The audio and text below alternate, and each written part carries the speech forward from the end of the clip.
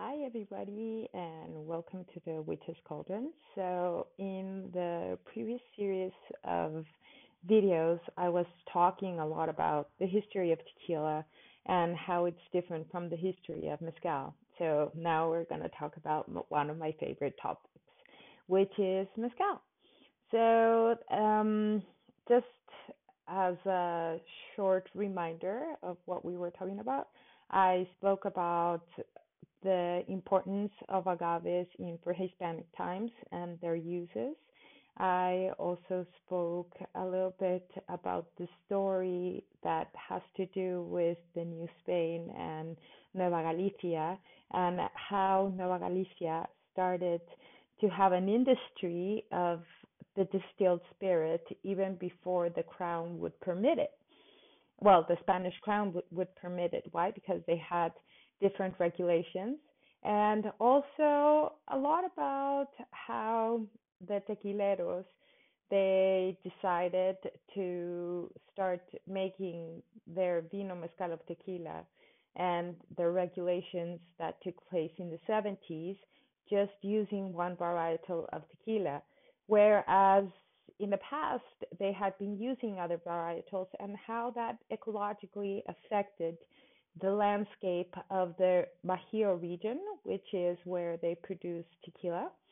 And then that what did that entail? And that entailed not using a lot of varietals of agave that thanks to this whole mezcal movement, they have been recovered in a way, and it has created new denominations of origin, just like the one that Raicilla is trying to get, and just like the one Tushka is trying to get. So in the case of mezcal, even though they were not permitted, and that's what I love about it because it's rebellion against the system. Even though mezcal wasn't being permitted to be sold in many circumstances of life, I mean, the importance of women in mezcal is so funny because what they would do is that they would put it in bottles, whichever bottle they would find, and women would wear really long skirts and they would be along the road and they would just be, standing up there, and then someone would come around and they would say, "Hey, do you have mezcal?" And they would pull up their skirts and they would sell you the bottle of mezcal, or so some stories tell.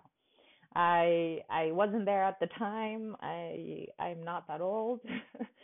So, but it's a really funny story, and in a way it also reminds me a lot of what happened during Prohibition in the US, which is women were the ones that were actually selling distilled spirits. Why? Because they wouldn't be stopped by the cops.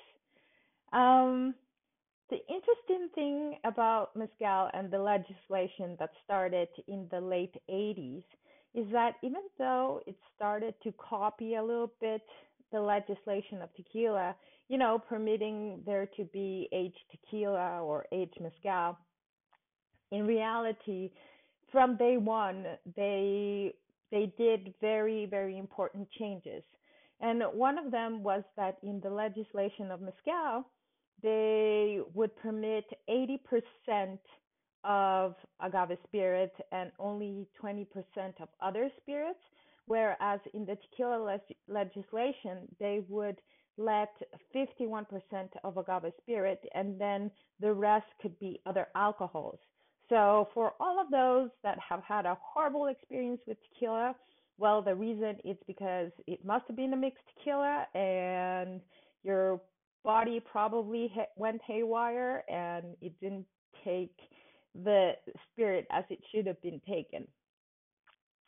Also, in the legislation of mezcal, there has always been, or there has always tried to be this distinction between artisanal and industrial mezcal.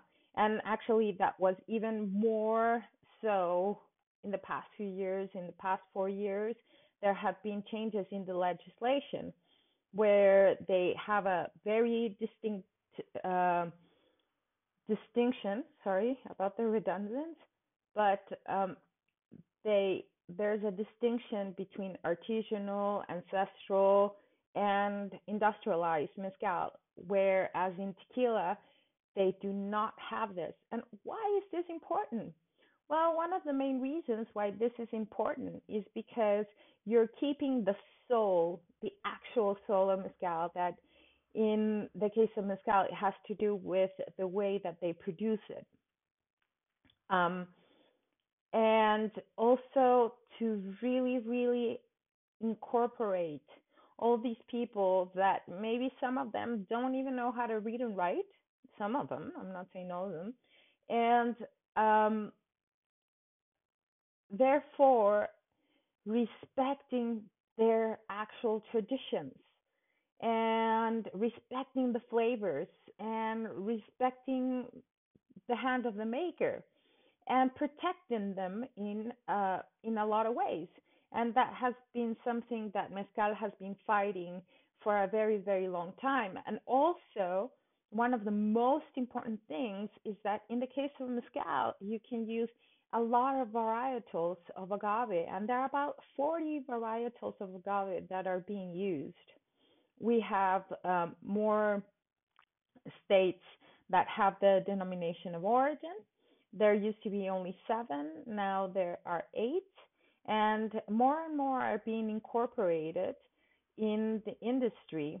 For example, one of the states that can produce tequila and mezcal is Michoacan, and to be honest with you, one of the most amazing aged in a bottle mezcal comes from Michoacan, from the region of Sitio, and they have their own traditions, and they keep their own traditions.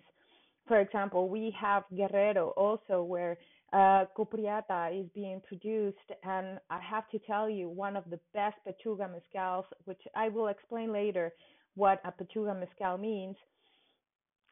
It's just amazing.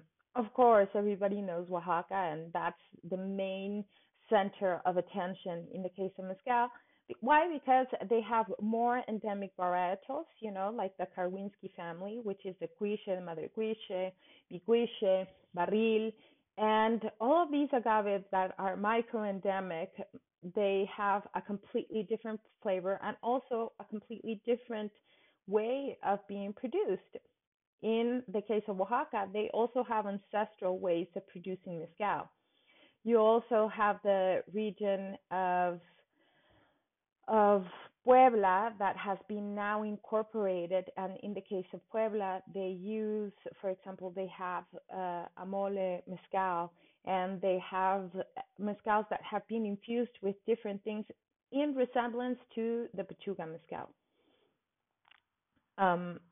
And again, in the beauty of the world of mezcal is that you can talk about terroir, you can talk about varietals, you can talk about the hand of the maker. And I am going to talk in the next few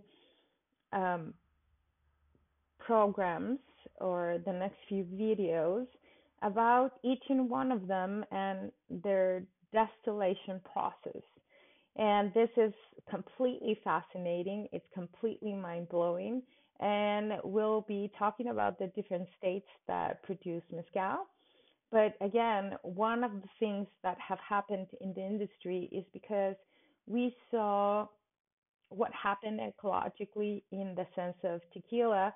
Well, a lot of mezcaleros that are very into earth and that understand the agave in so many ways, they have decided to really fight for what they believe and to really fight for their ancestral lineage and the way that they think, and I totally agree, mezcal should be produced.